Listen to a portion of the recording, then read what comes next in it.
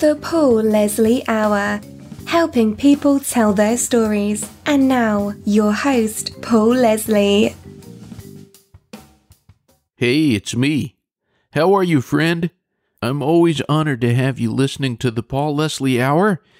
If you would like to support the Paul Leslie Hour and the mission of the Paul Leslie Hour, which is bringing 16 years of interviews out into the light of day, as well as continued new interviews, just go to patreon.com/the Paul Leslie Hour. Every little bit helps, believe me. This is the 5th installment in our Little Feat series. This is with the Little Feat guitarist Paul Barrere. A lot of you may know that Paul Barrere has passed away. He died at 71 years old, October 26, 2019. He was born July 3rd, 1948. Paul Barrere was the guitarist, one of the singers and songwriters with the band Little Feat. He also made some solo recordings, which are quite good, and he was a member of the duo Paul and Fred, with Fred Tackett of Little Feat. In this interview, he talked about his perspectives on the band Little Feat, as well as the album that had come out around that time, Join the Band. This was around 2008 that this interview was recorded and broadcast on the radio. I feel lucky to have been able to see Paul Barrere in concert several times. He was an incredible performer, and many would say one of the best guitarists ever.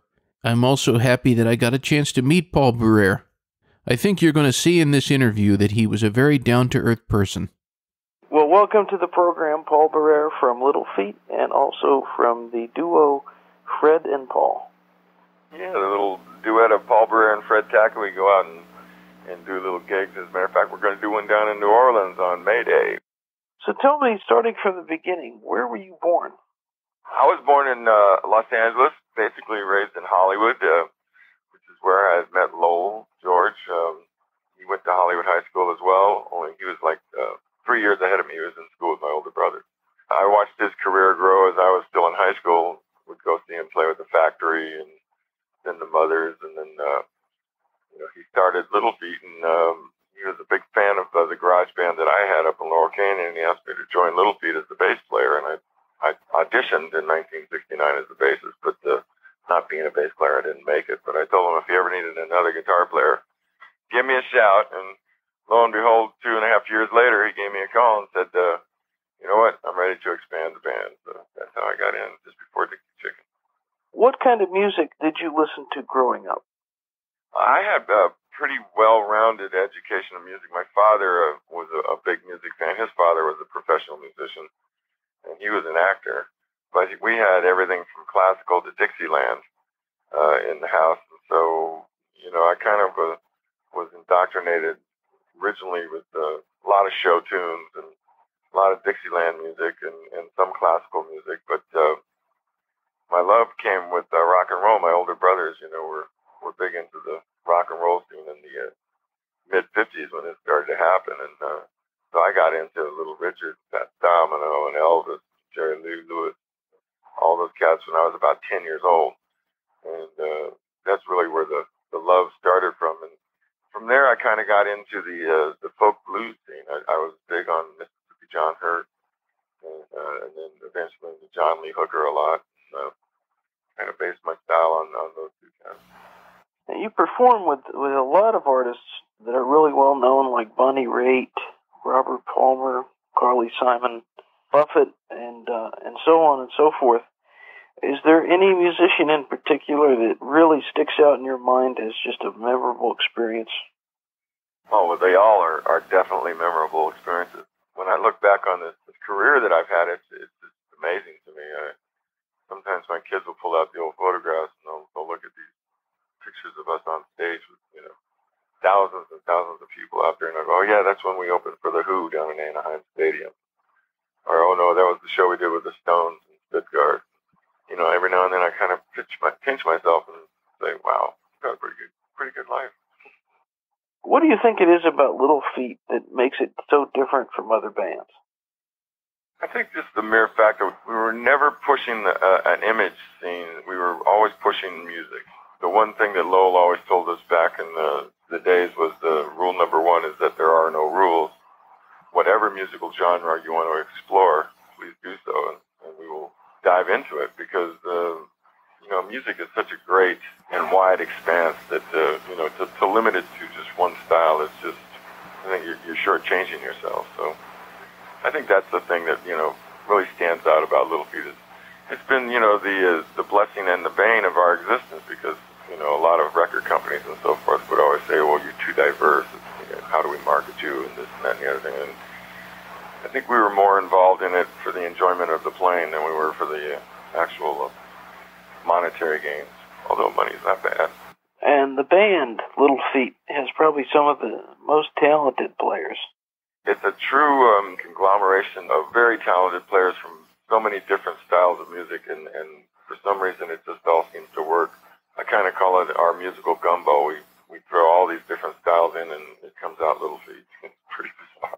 Is there anyone in the band that sticks out in your mind as a particularly close friend? Oh, they're all close friends. I mean, a band to be together for 30-some years, you truly, are like a family. And like a family, there's the good and the bad and the ugly. And we've had more of the good than we have the bad and the ugly. But there's been spots of turmoil and strife and everything else. And yet we managed to persevere because of the love of the music. Right now, Kenny Gradney and myself are very tight, because we play a lot of golf together. And back in the early 70s, mid-70s, Billy and I were very tight because we wrote a lot of songs together. Fred and I are very tight because we go out and do our little duet things. And then Sam, he's just a great friend, and as is Richie. It's almost like saying, which one of your children do you love most? You just mentioned the duo, and on the website it says that you and Fred love to perform live, and it's kind of strange how that all started, but it doesn't say the story there. It started really because when Little Feat would go on the road, we'd be asked by radio stations, could we come down and play a couple of songs? Well, you can't take a whole band into a radio station studio. They're very small anyway. So usually Fred and I would go and play a couple of songs with acoustic instruments, mandolin, and guitar, or a couple of guitars. And we did that a few times, and then we got invited to perform a show at the NAMM show for Gibson Guitars, opening for John Lee Hooker. So Fred and I put together a little 45-minute set of music and went down and opened up for John Lee at the Anaheim Convention Center. And that's kind of the way it started. Right after that, we got asked to come and tour Japan. Like one of those things that just kind of fell into our laps, and been enjoying it ever since. Different way to put spins on some classic Little Feat material. And what I tell people in the audiences, which are usually small coffee house type settings and so forth, is I get to tell them the inception of songs and how songs were written and so forth. And a lot of the songs were written basically on one acoustic guitar or a couple guys sitting around and playing. And so you can put a more folksy kind of bend, if you will, on the music, and it lends more towards the lyric in the song than it does the power of the rhythm section, which is kind of neat. Seems like Little Feat plays a lot of interesting places. You just mentioned Japan, and Little Feat plays New Orleans a lot of fun places. I just caught the show that you all did in Athens, and I was wondering, is there any place that has really stuck out in your mind as a real memorable place? A lot of cities I love to go to, not just for the playing of the music, but just for the vibe of the city. Atlanta definitely sticks out. We've had great times in Atlanta, Georgia. New Orleans, of course, is a fun place for us. In the more recent history of Little Feat, the Pacific Northwest has been great for us. Seattle, Portland, Eugene, that whole corridor up there. But there's, I can remember doing shows in Milan, Italy, in an old soccer arena. They did one recently in a church. Fred and I did in a church in Woodstock, which is just unbelievable. It's freezing cold in there, but it was great. You never know what you're going to find when you get a new gig on the itinerary until you get there. You just got to go and dig it. And once you start playing, it's all the same. And there's a new Little Feat album, and it sounds very exciting to me. It's been a project a little more than 2 years in the making.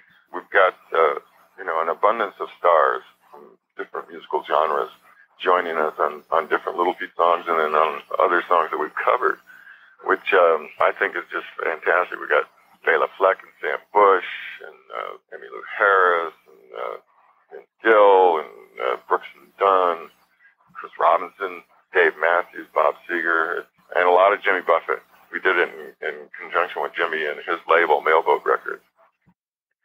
When someone goes to see one of your shows, whether you're playing with Little Feat or you're playing with Fred Tackett or whatever, what is it that you hope someone gets out of the show? Pure enjoyment. What I like to say about Little Feat music is it gets you good feeling good. If you can sit still during a Little Feat show, then you're close to dead, or you're probably just too stoned to realize what's going on. There's something about that rhythm that is infectious, and if it doesn't get you up and get you moving, making you feel good, well then we're not doing our job. I have one more question. This program goes out all over the world, so I would like to ask you what you would like to say to the world. I'd have to say, I think that, music, it goes beyond politics and religions and everything else that, seem to divide us. Maybe if more people just listen to more music and less to the politicians and to their local pastors, maybe we'd all get along a little better. Well, Paul, I do appreciate you taking the time to talk to me. My It's been a pleasure. Thank you so much. All right, brother. You take care. Bop, bop, dealy, bop, bop, ba-doo, bop, zee, bop, a doodly, not, bop, shiki, cha-cha, kooka, baza, luka, baza, neka, poka, kera, go, da-dum, bop, doodly, zan, ba-dum, ba-daka, pati, yeah, zika, baka, puka, long, gone, doodle, dee boo, goodbye.